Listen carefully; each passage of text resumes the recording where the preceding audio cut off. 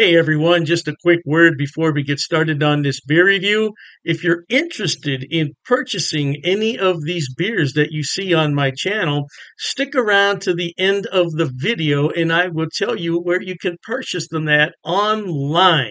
Now, isn't that lovely? Have beer shipped right to your home and don't have to go anywhere. All right, enjoy the video. Cheers to that.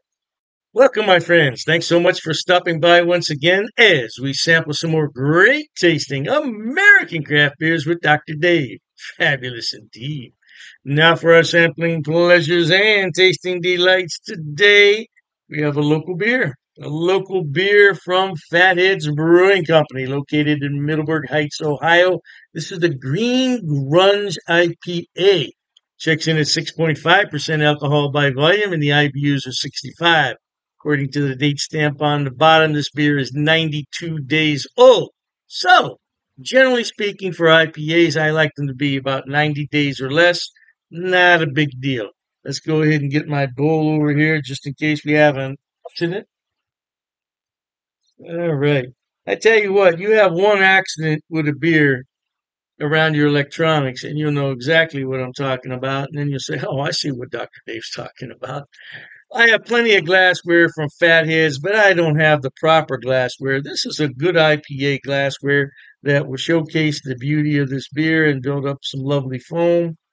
So there we go. There we have it. That's what I'm talking about, baby. This is going to be a West Coast style IPA because it is clear as a bell. It is clear. And you can see the carbonation flowing up from the bottom there, maybe not. Man, beautiful golden, yeah, golden amber color. Amber, golden amber, whatever you like. And with plenty of white foam on there. Yeah, finally, a West Coast style IPA. There we go, baby. I like New England style IPAs. I really do. But man, the market is so saturated with those IPAs. Yeah, I have to constantly go online and order some beer or trade with somebody that lives out there on the West Coast. I tell you what, Oregon is a really good state for some good West Coast style, along with California, of course. Man, but I'm telling you, around these parts, forget about it. Oh, see, I told you. I told you. I told you. Oh, there's plenty of pine in here along with some citrus. Nah, that's what I'm talking about. There you go. Hey, I want to thank the brewers at Fatheads. Man, they put in their heart and soul to every batch of beer that they brew, and they've been so successful over the years. Yeah, I hope they don't sell their franchise out like some other people we know in town here. I won't mention any names. Yeah, why not? I'll mention a name. Platform. Yeah, the people at Platform. But $15 million, that's a lot of money, man. You throw $15 million at a couple guys, and that's tough money to turn down, isn't it? But now their brewery is closed. It's a shame. It's a real shame. Yeah. At any rate, my friends, many thanks to the brewers there at Fatheads, and cheers to you at home.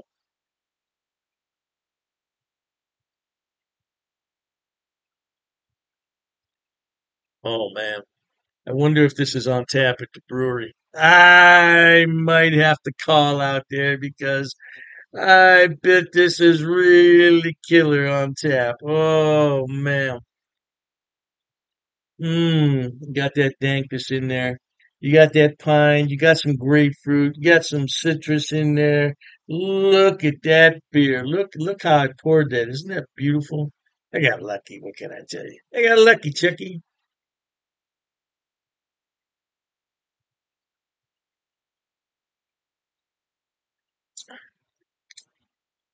Mm.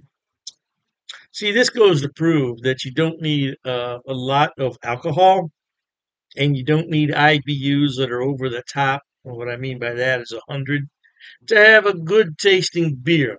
This has 6.5% alcohol, 65 IBUs, and it's well balanced. You got some nice hops in there. Man, I'm telling you, you got a good malt backbone to start with, but it very quickly turns to all hops. You got that pine, you got that grapefruit, you got that lovely citrus. And you got that nice dry bitter finish. It's not too dry and it's not too bitter. Everything is just balanced perfectly. Nice bitterness, nice dryness. Yeah, in my opinion, this is just about as good as you're going to get for a IPA. It's not going to offend anybody. It should not offend most people. If you have a friend who's never had an IPA and they're on the fence about it, this would be a good introduction. And I tell you, I don't think you can see it on camera. Maybe you can. That head is so rocky. I mean, that's the great indicator of a well-crafted beer. It doesn't matter how clean the glass is. It doesn't matter how I pour it in. It matters how that head settles in, and right now it is rocky. It looks like the Rocky Mountains. Yep, it is rocky. And look at the lacing. Oh, I mean, this is a well-crafted beer. You're not going to get much better than this, if at all. Mm, that's why Fatheads is consistently a winner in all the beer competitions. They have gold, they have silver, they have bronze. Every single event they enter, they win. And it shows. I mean, it shows. And their new state of the art brewery I have not been to. I went to the old one. I have not been to the new one because I moved away before it was completed. But man, I would love to get over there if I could get a designated driver. Uber would be expensive to go there and back, but man, I would love to see that. I bet it's just fabulous, man. I bet they got all kinds of taps out there. Now, I still go to the brew pub that's located in North Olmsted, but they have a new state-of-the-art brewing facility in Middleburg, and man, it is something to see. I've seen pictures of it, but I haven't been there. Yeah, if you've ever had any beers from Fatheads, let me know. I don't know the distribution network on Fatheads. I don't know how many states they're in. They're big though. They're big. Man, look at that. Look at that beer. I know all my friends on the West Coast and in the mountain states, when I send them Fatheads, all they rave about it. Man, they say, wow, that is great beer. And this is coming from people in Colorado, one of the best beer capitals in the United States. And they go, wow, that is great beer. Yeah, the same thing in California. Yeah, man, because California, that's where the beer. Well, I don't think that's where the beer movement began, but they're one of the pioneers. I think the beer movement really began in Colorado, Oregon, and Washington State. And I could be wrong about that, but that's just my opinion. Uh, yeah, in the 1970s, all the people out there on the West Coast, they all just got together and said, "We need better beer." And it eventually followed here on the East Coast in the 1980s. Yeah, our Great Lakes Brewing Company was the first one here. They still make some great beer. They're getting a little complacent, though. You know, kind of like Boston Beer Company. Once you get to be a certain size, seems like you become complacent. You don't come out with groundbreaking beers anymore. They leave that up to the smaller breweries. So, at any rate, this is a great beer. This is a full bodied beer with a full mouthfeel, light to medium carbonation. It's not over carbonated at all. And it's a great beer. If you get a chance, please try it. All right, my friends, life is short. Let's be happy and try new things like this beer right here from Fatheads Brewery. In the meantime, until we meet next time, here's wishing all of you the very best of goodbyes. And as always, cheers. Okay, everyone. As promised, Dr. Dave's going to tell you where he buys his beers and where you can buy them also. First on the list is rivalrybrews.com. Now, don't worry, I'm going to put the links in the description box for you. Rivalry Brews is a relatively new mail order place. It's based right here in Ohio, in Medina, and they are fantastic. I tell you what, when they first started, I got free shipping on all the beers. Now I think they charge me $2. $2 for 12 beers. That's fantastic.